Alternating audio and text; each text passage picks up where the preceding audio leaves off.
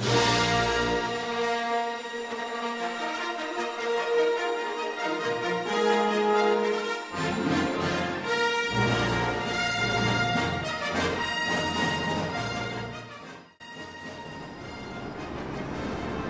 Dini, kau pernah dengar tak pasal PETROSAINS? Ada hari tu saya beritahu. Jom kita buat? Jom.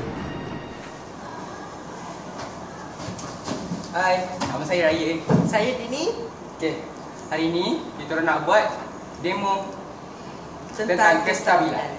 Okey, sebelum itu, langkah-langkah keselamatan dalam amal haruslah diutamakan. Yang pertama, Memakai sarung tangan. Kedua, memakai baju amal. Okey. Mula-mula, bahan yang digunakan ialah bika, 2 batang garpu dan mancis. disertakan dengan mancis yang telah ditajamkan.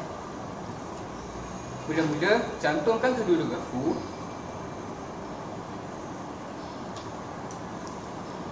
Kemudian, cari titik keseimbangan.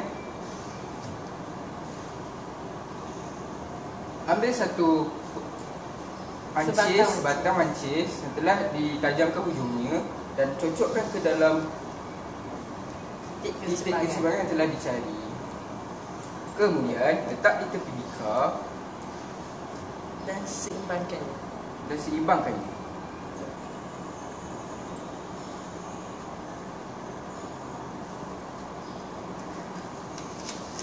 Okey. Selepas itu, nyalakan api di hujung mancis.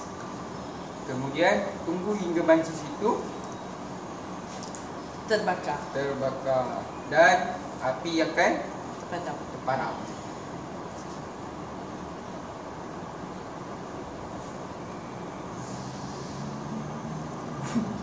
Okey. Kita buang bara dia. Okey, dah siap. Kenapa dia tak jatuh ah? Okey. Walaupun batang mancis telah dipendekkan atau dibakar, ia tidak mempengaruhi titik keseimbangan kerana garpu itu sudah mencapai kestabilan. Dah faham? Faham. Kalian dah faham? Eksperimen kedua, kami membuat steamboat. Bahan-bahan yang digunakan adalah polyester yang telah dibentukkan begini dan 2 batang lilin yang telah dilekatkan di tengah-tengah model kapal. Gegelung kuprum, mancis dan picagari. Masukkan gegelung kuprum ke tengah bot.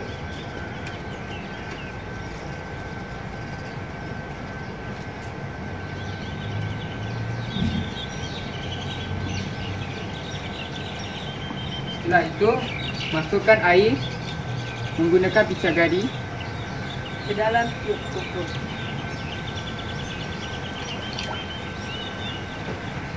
Kemudian tutup kedua-dua lubang dan selangkupkan ke dalam air. Dan nyalakan lilin.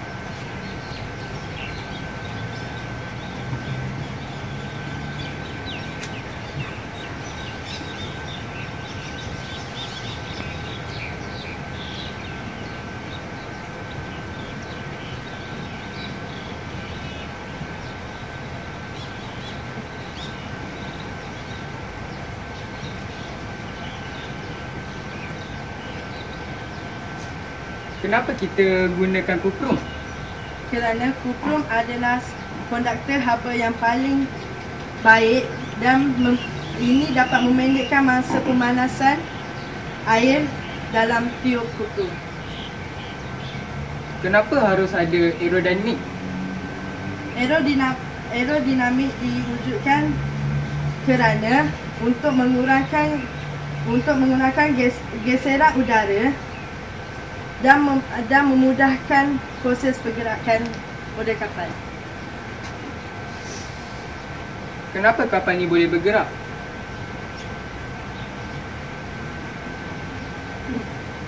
Kapal bergerak disebabkan steam yang terasa dari pendidih air menghasilkan daya tolakkan yang boleh menggerakkan kapal. Tengok kapal tu dah bergerak. Inilah hasil daripada tenaga steam yang menghasilkan daya tolakkan yang boleh menggerakkan kapal.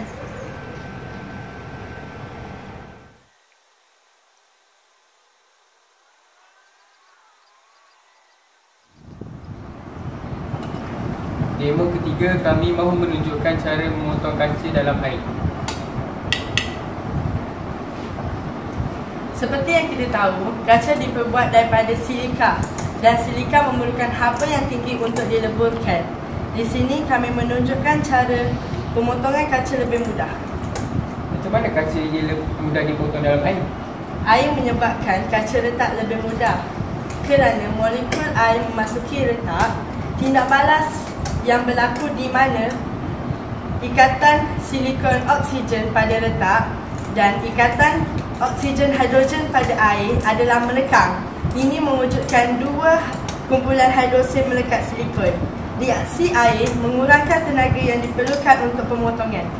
Kaedah ini juga selamat kerana serpihan kaca halus tidak bertaburan dan memudahkan kerja pemotongan. Demo terakhir, kami menunjukkan cara untuk membuat air 3 warna. Bahan-bahan yang diperlukan adalah gelas lucina, gula melaka yang telah dicairkan menjadi larutan pekat, susu cair, ketulan ais dan air sirap berperisa ros. Langkah pertama, masukkan gula ke dalam gelas untuk membuat lapisan pertama. Kami menggunakan gula melaka kerana rasanya yang kurang manis dan ia berbanding dengan gula pasir dan ia mempunyai rasa lemak dan menyedapkan minuman. Langkah kedua, masukkan susu cair ke dalam gelas untuk membuat lapisan kedua. Sebagai langkah berjaga-jaga, tuangkan susu cair di tepi bibir gelas secara perlahan-lahan.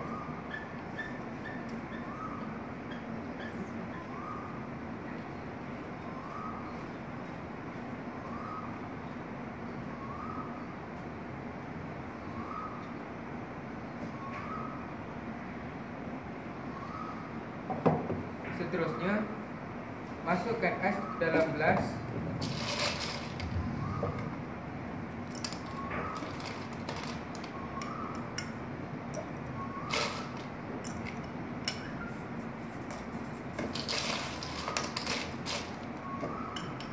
Fungsi ais adalah untuk mengelakkan daripada percampuran antara air dan susu.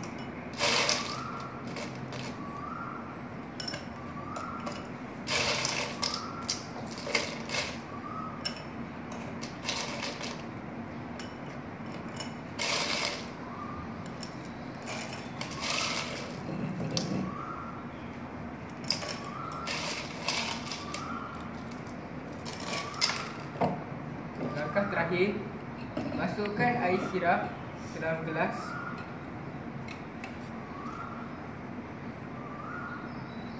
Seperti susu cair, masukkan air secara perlahan-lahan, tetapi kali ini tuangkan ia di atas ais.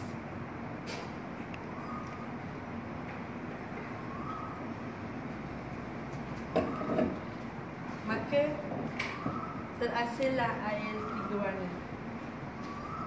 Jom kita bagi kat cikgu. Cara terangkan.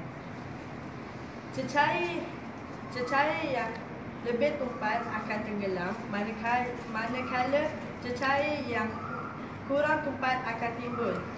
Susunan ketumpatan daripada tinggi ke rendah adalah gula melaka yang telah diubah jisimnya untuk mendapatkan ketumpatan yang paling tinggi, diikuti oleh susu cair Dan seterusnya, air dan ais. Air dan ais di aras yang sama kerana ais dan air kedua-duanya mempunyai ketumpatan yang sama. Jom kita bagi tujuh minit.